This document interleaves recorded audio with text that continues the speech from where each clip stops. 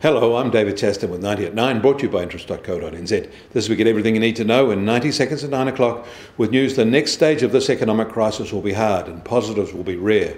Firstly, in Australia, their Prime Minister is expected to warn today that the road ahead for them will be very difficult and success is not assured. And he will warn companies that subsidies and handouts can't be sustained. He will say companies need to get off the medication of handouts like JobKeeper by declaring that at some point you've got to get your economy out of ICU. And here's one example that we should keep an eye on, Taiwan. They reported some unusual April data. Taiwanese industrial production rose 3.5% in April from the same month in 2019. However, it's not all positive in Taiwan. Retail sales fell 10% on the same basis, although it has to be said that it's far less than for many other countries. And we should also note that on the mainland, the Chinese central bank authorities let their currency fall to its lowest level against the US dollar in more than 12 years.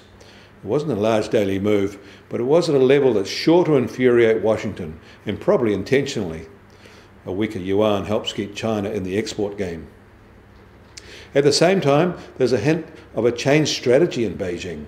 The Chinese president said he's pursuing a new development plan, focusing on its domestic market rather than an export-led growth model. But what the President Xi says and what actually happens often differs. However, if they do turn inward, it will indeed be a very significant shift. In Germany overnight, a business sentiment survey has seen a bit of a turning point. It was still very negative, but less so in May than April, and less so than it was expected. Meanwhile, world trade is lower, but not as much as you might think. And certainly that is the case for New Zealand. Trade has definitely not come to a grinding halt. That has been a feature of the domestic economy rather than international trade. One item that has seen a huge spike in international trade during the lockdown is for laptops. And of course, almost all of them are being shipped from China. US Treasury 10-year yield is unchanged today at 0.66%. The gold price is down slightly again today, down another $5 to $1,728 an ounce. And oil prices are firmer today, but only marginally.